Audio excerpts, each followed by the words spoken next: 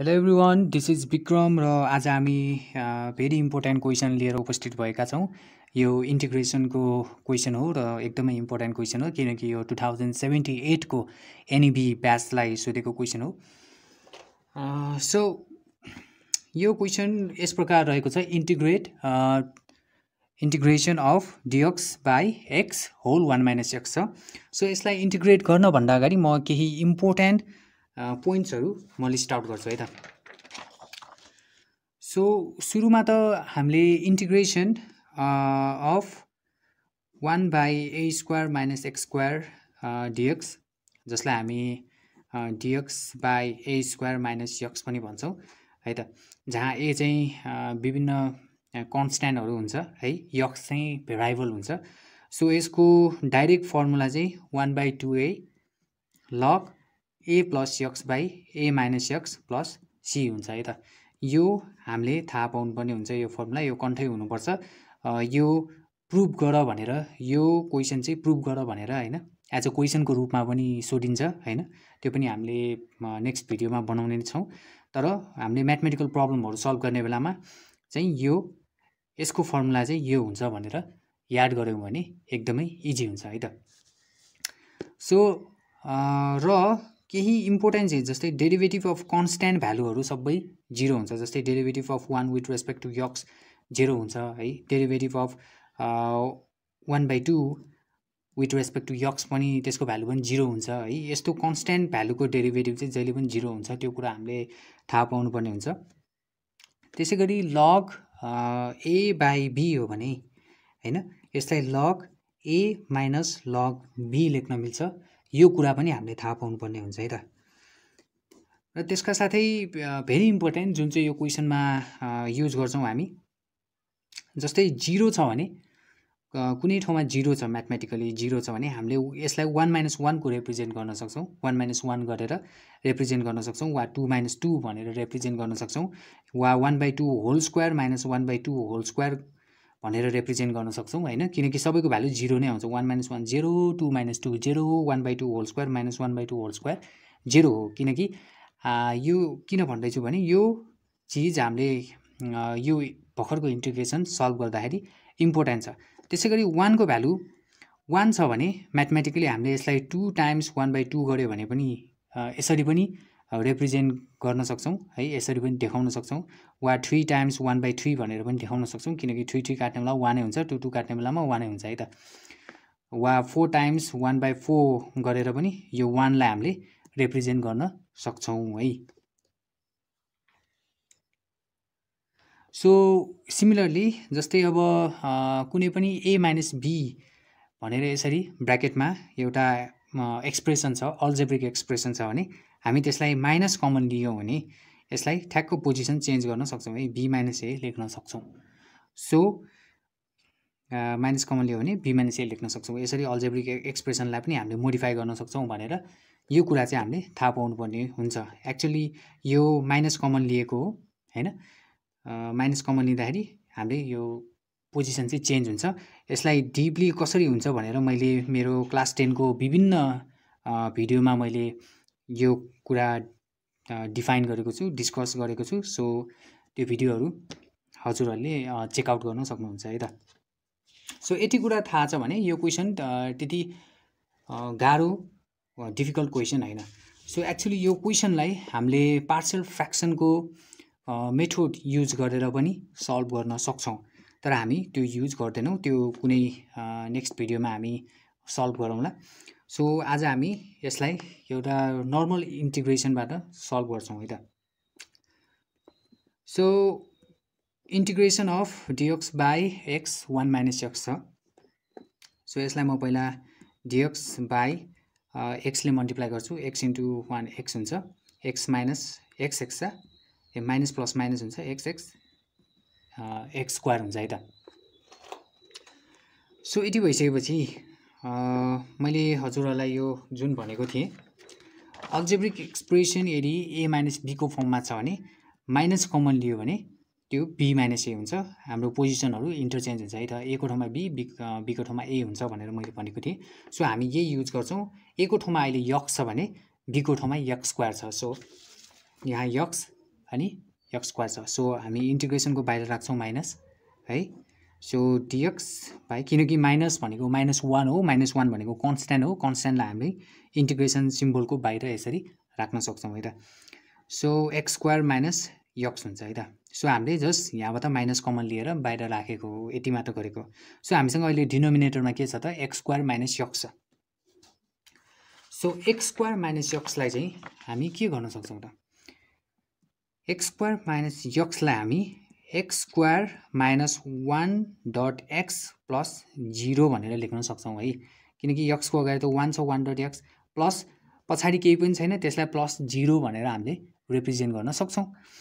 So अब मैले हजुरहरूलाई भनेको थिएँ यहाँ 1 लाई हामीले 2 टाइम्स 1/2 लेख्न सक्छौँ, 3 टाइम्स 1/3 लेख्न सक्छौँ, 4 टाइम्स 1/4 लेख्न सक्छौँ। सो हाम्रो इन्टेन्सन चाहिँ के हो भन्दाखेरि हामीले a माइनस b होल स्क्वायरको फर्ममा ल्याउनु छ। यो a minus b whole square भनेको a square minus 2ab plus b square हो। यो फर्ममा ल्याउनलाई हामीले यहाँतिर थप्नुपर्ने हुन्छ है त, हामीले डिमान्ड अनुसार थप्नुपर्ने हुन्छ। त्यसैले यहाँ के गर्नुपर्छ, x स्क्वायर माइनस यो 1 को ठाउँमा म 2 टाइम्स 1/2 लेख्छु है, 2 2 काट्यो भने 1 हुन्छ, x को ठाउँमा x भ्याल्यु है, प्लस अब हामीलाई हेर्नुहोस् त a स्क्वायरको ठाउँमा x स्क्वायर भयो, माइनसको ठाउँमा माइनस छ, 2 को ठाउँमा 2 छ है, a को ठाउँमा त x भइहाल्यो किनकि a x माने छ हामीले, a को ठाउँमा x भइहाल्यो, b को ठाउँमा हाम्रो 1/2 छ है, 1/2 छ। अब हामीलाई चाहिन्छ b स्क्वायर चाहिने भएकोले हामीले 1/2 होल स्क्वायर लेख्छौँ है त, किनकि यहाँ त b को ठाउँमा 1/2 छ, त्यसैले 1/2 होल स्क्वायर। सो हाम्रो यो अहिले ब्यालेन्स भएको छैन किनकि यो सल्भ गर्ने बेलामा x स्क्वायर माइनस x आउँदैन है त, किनकि यहाँ 0 छ है। सो प्लस हामीले 1/2 होल स्क्वायर थप्ने हो भने हामीले माइनस 1/2 होल स्क्वायर पनि थप्नुपर्छ, ताकि यो र यो काट्ने बेलामा 0 आउँछ है, x भ्याल्यु यो 1 भनेको 2 टाइम्स 1/2 भयो अनि x स्क्वायर भयो है त। सो अब यो x स्क्वायर माइनस x को ठाउँमा हामी यो राख्छौँ है त। So x square is equal two minus dx by x square minus 2 times 1/2 dot x plus 1/2 whole square minus 1/2 whole square है त। सो यति भइसकेपछि अब हेर्नुहोस् त माइनस dx बाई के हुन्छ त x square minus 2 1/2 dot x plus 1/2 whole square भनेको यो हाम्रो x माइनस 1/2 होल स्क्वायर हो। किन त, किनकि यो अब a square minus 2ab plus b स्क्वायरको फर्ममा छ। अब त्यसलाई हामीले a minus b whole square लेख्न सक्छौँ। a को ठाउँमा x छ ओके, र b को ठाउँमा 1/2 होल स्क्वायर छ ओके। सो b को ठाउँमा 1/2 छ। सो यसलाई हामीले a माइनस b होल स्क्वायरको फर्ममा लेख्ने हो भने x माइनस 1/2 होल स्क्वायर हुन्छ, बाँकी हुन्छ माइनस 1/2 होल स्क्वायर लेख्छौँ है त। सो यति भइसकेपछि अब यो जुन माइनस छ यो माइनसले हामी मल्टिप्लाई गर्छौँ, integration of dx by minus into plus minus हुन्छ। सो म यहाँ लेख्छु minus x minus 1/2 whole square है, यो माइनसले यसलाई मल्टिप्लाई गरेको, माइनस माइनस प्लस हुन्छ। सो प्लसको चाहिँ म अगाडि लेख्छु 1/2 होल स्क्वायर है त, बुझ्नुभयो। Minus minus plus, plus 1/2 whole square, minus plus minus होइन x माइनस 1/2 होल स्क्वायर है त। जस्ट माइनसले मल्टिप्लाई गरे हो अनि इन्टरचेन्ज गरिदिएको हो, त्यस्तो केही होइन। सो अब हाम्रो यहाँ के छ त x माइनस 1/2 छ, हाम्रो 1/2 होल स्क्वायर त कन्स्ट्यान्ट नै भइहाल्यो, त्यसलाई केही गर्नु परेन। सो x माइनस 1/2 लाई चाहिँ हामी लेट गर्छौँ, late y is equal two x minus 1/2 है त। यसलाई अब डिफ्रेन्सिएट गर्छौँ, differentiating with respect to x होइन, derivative of y with respect to x is equal two derivative of x minus 1/2 with respect to x। So dy by dy derivative of y with respect to x यतिकै भइहाल्यो। अब यहाँ चाहिँ यो derivative with respect to x को पनि हो यसको पनि हो। So derivative of x by derivative of x minus derivative of 1/2 with respect to x भइहाल्यो। यो भ्यालु 0 हुन्छ किनकि कन्स्ट्यान्टको डेरिभेटिभ भएकोले 0 हुन्छ। मैले यहाँ पनि हजुरहरूलाई भनेको थिएँ डेरिभेटिभ अफ कन्स्ट्यान्ट जहिले पनि 0 हुन्छ है, भ्यालु जहिले 0 हुन्छ। सो यहाँ पनि यो 0 value, derivative of x derivative of x काट्छ, बाँकी हुन्छ 1। So or derivative of y with respect to x is equal to 1, therefore dy is equal to dx हुन्छ। सो dx जहाँ छ अब हामीले dy लेख्यो भने है, यो x - 1/2 को ठाउँमा y भ्यालु राख्न सक्छौं यहाँतिर। सो इन्टिग्रललाई i ले रिप्रेजेन्ट गरौँ है। इन्टिग्रल अब यहाँ dx छ, यहाँ dx छ, त्यहाँ y लेखौँ dy, किनकि dx र dy बराबर छ है। र 1/2 होल स्क्वायरलाई 1/2 होल स्क्वायर नै लेखौँ र जुन x - 1/2 होल स्क्वायर छ त्यसलाई चाहिँ y ले सब्स्टिट्युट गरौँ है त। सो इट्स y स्क्वायर है त। अब यो जुन छ यो हाम्रो यो फर्ममा छ, यो फर्ममा छ है। 1/a square minus x square dx को फर्ममा छ। dx * 1 dx नै भइहाल्यो है। सो यो एक्चुअलमा dx यसरी लेखे पनि हुन्छ है, 1 लेखिराख्नु पर्दैन। dx/a square minus x square को फर्ममा छ। a को ठाउँमा 1/2 हैन र x को ठाउँमा y छ। सो त्यसको हामीले फर्मुला यो 1/2a log a plus x by a minus x plus c use गर्न सक्छौं। सो हामी त्यो डाइरेक्ट युज गर्छौं।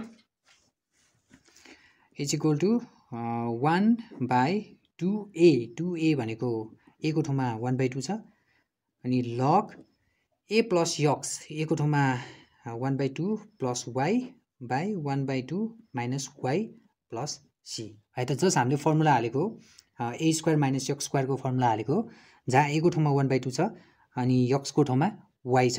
So 1/2a log a plus x by a minus x plus c है त। त्यो फर्मुला चाहिँ हामीले यहाँ जस्ट सब्स्टिट्युट गरेको। अब 2 2 काटिन्छ, बाँकी भनेको 1/1, त्यो भनेको 1 नै हो, त्यसैले त्यो नलेखे पनि हुन्छ। सो यहाँ हामी लेख्छौं log, अब यहाँ 1/2 plus y छ, म 2 एलसीएम लिन्छु। 2 एलसीएम लिने हो भने 2 अनि यहाँ 1 plus 2 times y 2y हुन्छ बाई यहाँ पनि तल डिनोमिनेटरमा पनि हामी एलसीएम लिन्छौं। सो एलसीएम लिएर 2 अनि यहाँ 1 को ठाउँमा 1 नै भ्याल्यु माइनस 2 times y यहाँ 2y हुन्छ प्लस c है त। यसरी भयो। सो 2 2 कट हुन्छ र बाँकी हुन्छ हामीसँग log 1 plus 2y by 1 minus 2y plus c। So y को भ्यालु हामी अब पुट गर्छौं, जुन हामीले यहाँ सब्स्टिट्युट लेट गरेका थियौं, y = x - 1/2 भन्ने, त्यो हामी अहिले यहाँतिर value राख्छौं। 1 plus 2 x - 1/2 by 1 minus 2 y को ठाउँमा x - 1/2 plus c है त। So is equal to log 1 plus 2 2 भइहाल्यो। अब यहाँ एलसीएम लिनु पर्यो फेरि। सो एलसीएम लिने होला 2x - 1/2 आउँछ है, 2 एलसीएम अनि 2 times x 2x - 1 भइहाल्छ है। 2 एज अ एलसीएम र न्युमरेटरमा चाहिँ के हुन्छ त, यसले एलसीएमले x लाई मल्टिप्लाई गर्नुपर्ने हुन्छ, किनकि x को डिनोमिनेटर 1 छ। सो यो सर्ट ट्रिक हो, यो मैले धेरै अल्जेब्रिक फ्र्याक्सन भिडियोमा पनि भनेको छु। कन्फ्युज हुनुहुन्छ भने त्यो भिडियोहरू हजुरले चेकआउट गर्न सक्नुहुन्छ। बाई यहाँ 1 minus 2 टाइम्स यहाँ पनि 2 एलसीएम लिए, 2 times x 2x माइनस 1 है बाई 2 भइहाल्यो। अब यहाँ प्लस कन्स्ट्यान्ट भइहाल्यो। सो यो 2 काटिन्छ, यो 2 काटिन्छ, is equal to log 1 plus 2x - 1 बाँकी हुन्छ यहाँ भने बाई यहाँ 1 minus 2x - 1 बाँकी हुन्छ है त plus c। So is equal to log यहाँ 1 र -1 काटिन्छ, बाँकी हुन्छ 2x बाई यहाँ 1 minus plus minus 2x minus plus 1 plus c भयो है त। So is equal to log 2x by 1 plus 1 2 minus 2x plus c हुन्छ। So is equal to log 2x by 2 common लिए मैले, 2 कमन लिएर 1 minus x plus c लेखेँ है त।